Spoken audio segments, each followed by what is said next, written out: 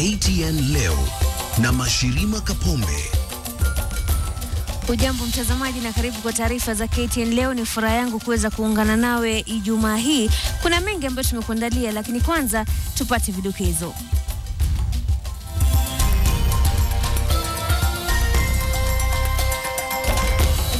Maafisa watatu wakuu wa kaunti ya Uasin Gishu wafariki kwenye ajali ya barabarani. Wanafunzi wa vyuo vikuu wagoma kushinikiza serikali kuwapa mkopo wa fedha za elimu. Kwenye makala maalum tunadadisi jinsi wanahabari waliangazia taarifa kuhusu shambulizi la Westgate.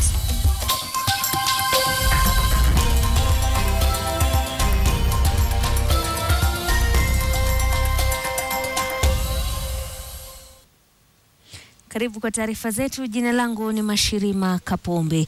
Mahakama ya ICC sasa imefutilia mbali tarehe iliyopangiwa kuanza kwa kesi dhidi ya Rais Uhuru Kenyatta.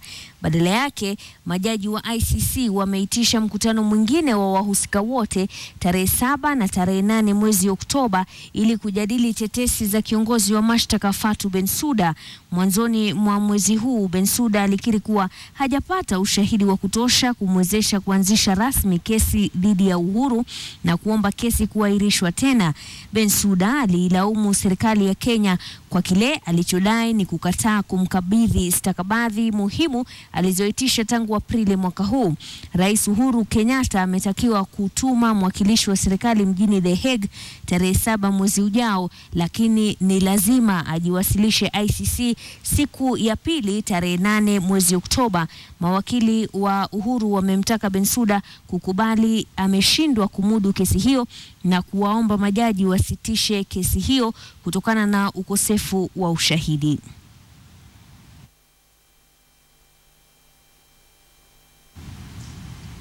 Katika taarifa ya tanzia sasa, maafisa watatu wa serikali ya kaunti ya Uasin Gishu hii leo wameaga dunia kufuatia ajali ya barabarani katika barabara ya Nakuru kuelekea Cheptiret.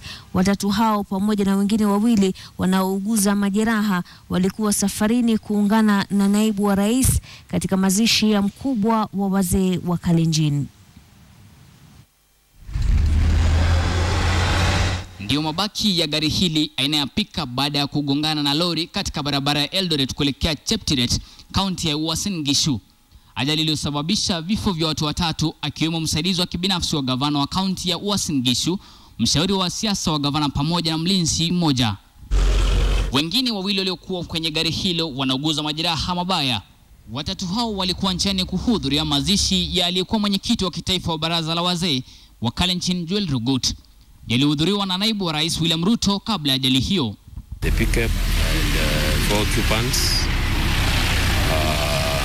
2 died on the spot and 2 have been taken to hospital. I understand one is in serious condition and the other one is in fair condition. Naibu wa rais William Ruto alihudhuria mazishi hayo baada ya kuzindua magari ya polisi yatakayotumiwa kuimarisha usalama kaunti hiyo. Walioshuhudia walisema kwamba gari hilo lilikuwa linajaribu kupita gari lingine pale lilipokutana na lori hilo ana kwa ana. The road has been repaired. I want to appeal to drivers to be extra careful, especially when they are overtaking. A driver should make sure that the road is clear before he or she overtakes. Nicholas Ombwa, KTN leo, Nairobi. Barabara zilizoko karibu na chuo kikuu cha Nairobi hii leo zilifungwa kwa muda na wanafunzi waliozua rabsha. Wanafunzi hao wa chuo kikuu cha Nairobi walikimbizana na maafisa wa polisi kwa muda kwa kile wanatusema ni kuchelewa kutolewa kwa mikopo yao ya masomo maarufu kama HELB. Na kama anavyoarifu mwanahabari wetu Agnes Penda, wanafunzi wa chuo kikuu cha Mombasa Technical vilevile walizua fujo mjini Mombasa.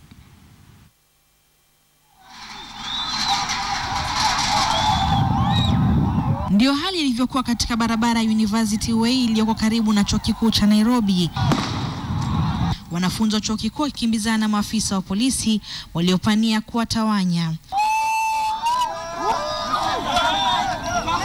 Wanafunzi hawa walifunga barabara hiyo na barabara zilizoko karibu na kubidi waendeshaji magari kutafuta njia mbadala. Ilo lazima maafisa wa polisi kutumia vitoa machozi kuwatawanya wanafunzi. Maandamano hayo yalitokana na shinikizo za wanafunzi wa vyuo vikuu za kutaka kupewa fedha za mkopo ya elimu kwa wanafunzi ambazo wanadai zimecheleweshwa na serikali. Baadhi ya wanafunzi walitoa nguvuni katika rabsha hizo ambazo pia zilishuhudiwa jijini Mombasa pale wanafunzi wa chuo kikuu cha kiufundi cha Mombasa walipoandamana. Kando na kudai fedha, wanafunzi hao walilalamikia kucheleweshwa kwa hati za masomo za wanafunzi waliofuzu katika taaluma ya uhandisi kufuatia sintofahamu iliyozuka baina ya chuo hicho na chuo kikuu cha JKU. We have given them enough time and now it is time for action. Yes. We need money by today evening in our account. Yes. Yes. We need a signed MOU. We need the comrades who graduated at JKU. They should be given their certificates immediately. Migomo hiyo imefanyika licha ahadi kutolewa na serikali kwamba fedha hizo zingetolewa leo. Agnes Penda, KTN leo. Kwingineko, watu wasiojulikana walivamia eneo la Baragoi na kuiba mifugo pamoja na kuwaumiza polisi. Watu hao walivamia eneo hilo usiku wa kuamkia leo huku wakiwaacha wenyeji na wasiwasi mwingi. Polisi walipelekwa kwenye eneo hilo leo asubuhi kudumisha usalama na kuhakikisha hakuna mashambulizi mapya yatakayotekelezwa. Aidha, wameapa kufanya msako mkali kuwatafuta mifugo walioibwa pamoja na hatua kuchukuliwa dhidi ya washukiwa watakaopatikana. Sio mara ya kwanza kwa matukio ya aina hii kushuhudiwa huku polisi wakiuawa. Bado wanafuatilia na tutafuatilia paka mwisho tuhakikishe tunapata. Mara kwa mara mifugo imeibiwa na tumepata. Kwa hivyo hakuna vile wachilia chochote kikose kupatikana. Tukisalia na masuala ya utovu wa usalama, shambulizi la gruneti lilishuhudiwa jana usiku katika mkahawa mmoja mjini Wajir. Japo hakuna aliyefariki, wengi walipata majeraha mabaya. Na kama anavyoarifu Hamza Yusuf, katika muda wa saa 24 kaunti 3 za mkoa wa Kaskazini Mashariki zimeshambuliwa. Ndio athari za mashambulizi ya guruneti yaliyotekelezwa mjini Wajir usiku wa kuamkia leo. Mashambulizi yaliyotekelezwa na watu wasiojulikana katika mkahawa huu mmoja eneo hili. Shambulizi la kwanza na la pili lililenga mkahawa huu na wenyeji walipokusanyika kushuhudia kilichokuwa kikiendelea, guruneti ya tatu ikalipuka. Hakuna aliyefariki kwenye tukio hilo. Hata hivyo, watu kadhaa walipata majeraha mabaya. Tulikuwa tunaenda kuangalia tu hiyo mlipuko mwanzo ilianguka. Tulikuwa karibu yake. Tunaishi hapo karibu. Sasa kuangalia pale ndio tumepata hiyo shida. Katika kipindi cha saa 20 pekee, kaunti 3 za eneo hili la mkoa Kaskazini Mashariki zimeshambuliwa na watu wasiojulikana. Taharuki iliibuka mjini Garissa kufuatia kuuawa kwa mtu mmoja na wengine 6 kujeruhiwa walipofyatuliwa risasi na watu wasiojulikana. Mjini Mandera pia naibu wa chifu alishambuliwa na kujeruhiwa. Grenade inaweza tumika na mtu yote, lakini this particular one we link it to the normal cell ya Al-Shabaab operatives, na tungeomba kwamba wananchi wajaribu kutoa habari kwa polisi. Japo hadi sasa hakuna kundi ambalo limekiri kuhusika wala yeyote kutiwa nguvuni. Macho yote sasa yanaelekezwa kwa idara ya ujasusi iwapo wataweka mikakati ya kuhakikisha kwamba mashambulizi kama haya hayatatokea tena. Hamza Yusuf, KTN leo katika kaunti ya Wajir. Katika makala yetu maalum ya mwaka mmoja baada ya shambulizi la Westgate, Kenya imeshuhudia mashambulizi ambayo yametetemesha taifa hili, kuanzia shambulizi la ubalozi wa Marekani mwaka 1998, shambulizi la Kikambala Novemba mwaka 2002 na shambulizi la Westgate mwaka jana. Kwa wakati huu wote, vyombo vya habari vilitwikwa jukumu la kukufahamisha wewe kinachojiri, lakini katika hali ya utendakazi wetu, unafahamu ni yepi wanahabari hupitia majanga kama haya yanapotokea? Francis Mtalaki na kueleza katika makala yetu maalum ya mwaka mmoja baada ya shambulizi hilo la Westgate.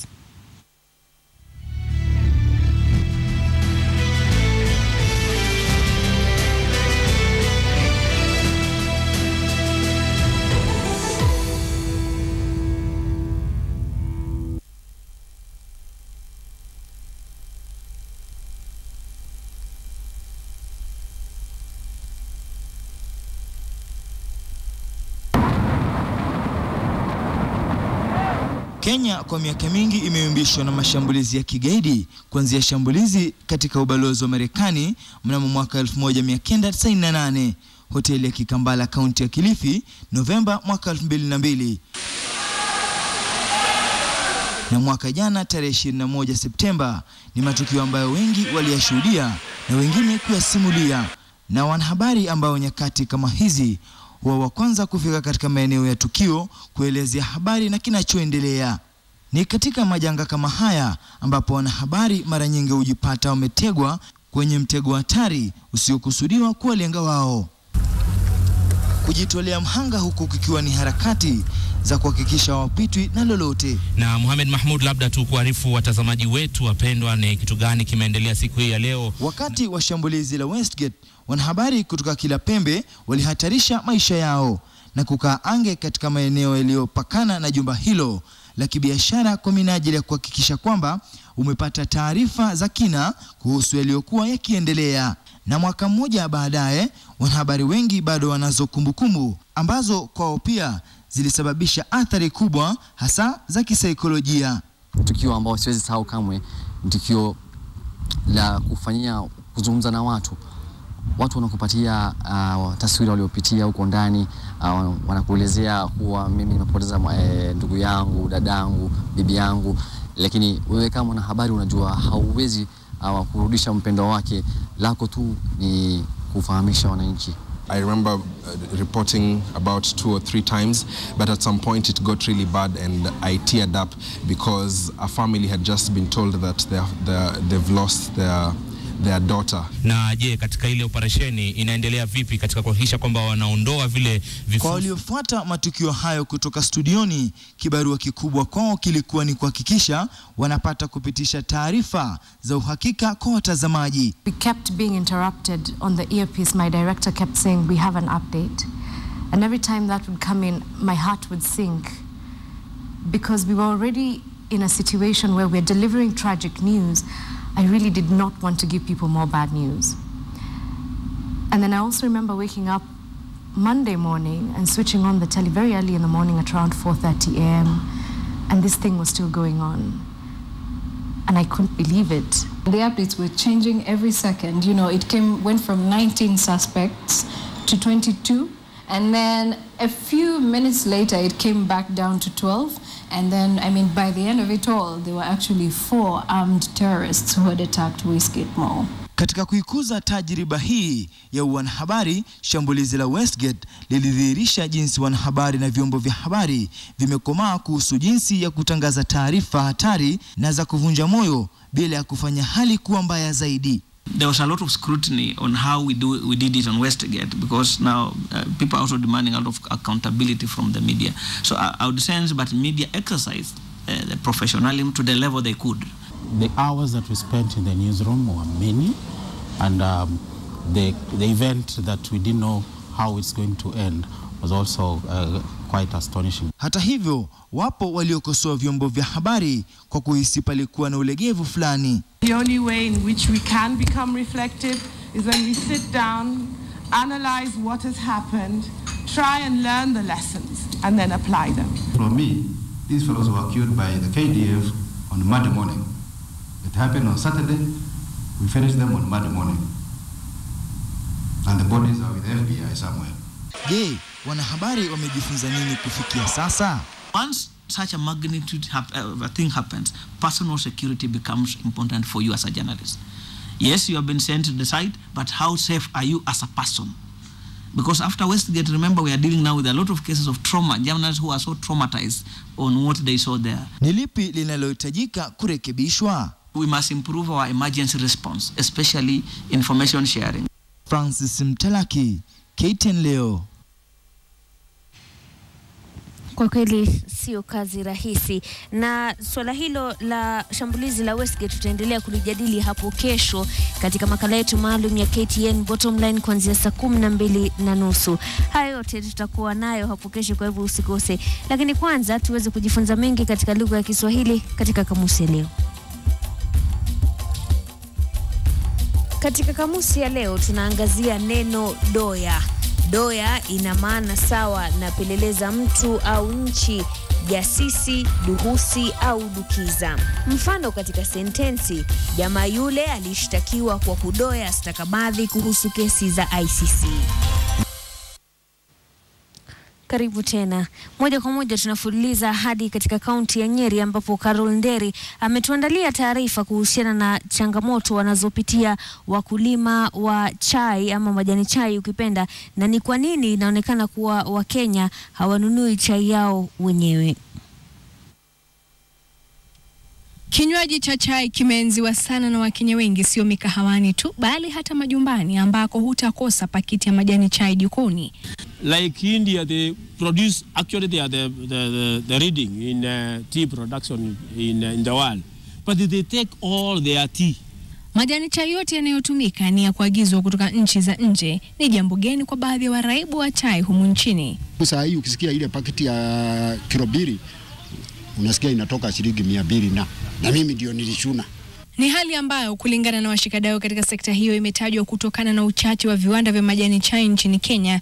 Hivyo basi majani chai yanayokuzwa nchini husafirishwa hadi katika mataifa ya nje ili kuboreshwa na hatimaye kununuliwa upya na kurejeshwa nchini kwa matumizi. If Kenyans can take around 50%, the price outside there will be even higher.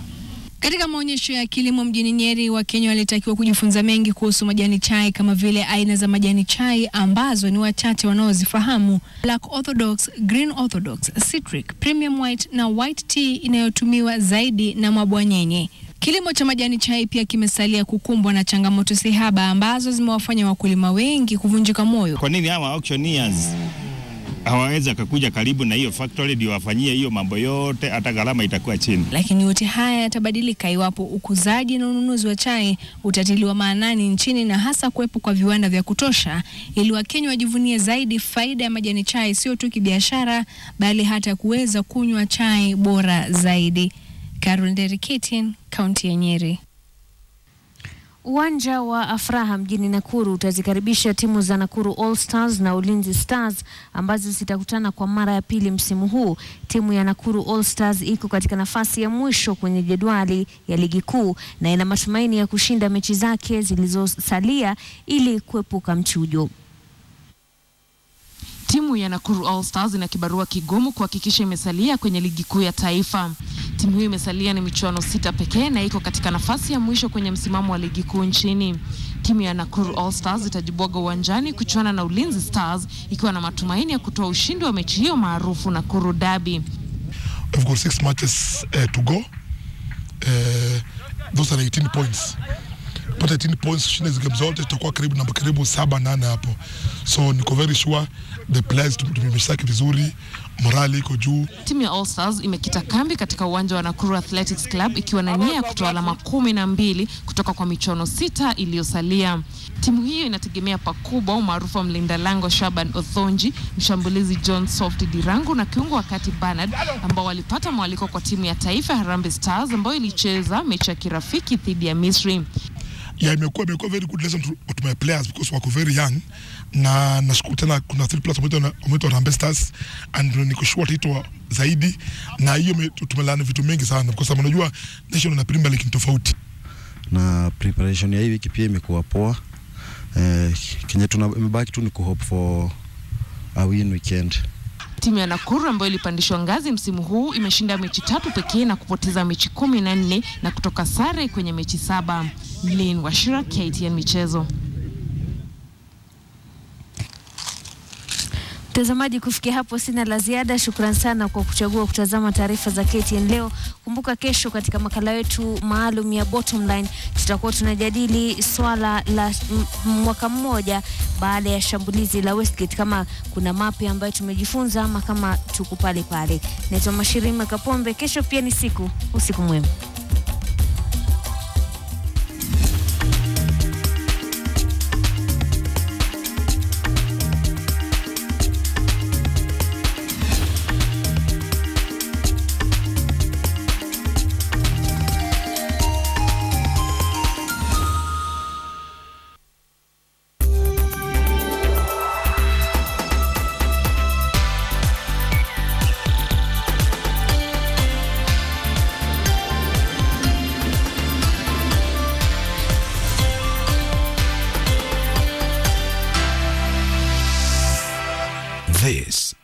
KTN. Welcome home.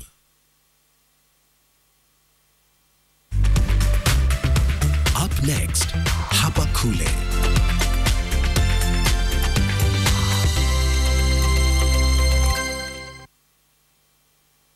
New Camay Beauty Soap.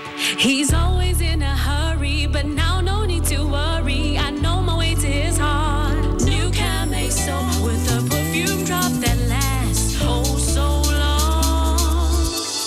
And my skin feels so soft.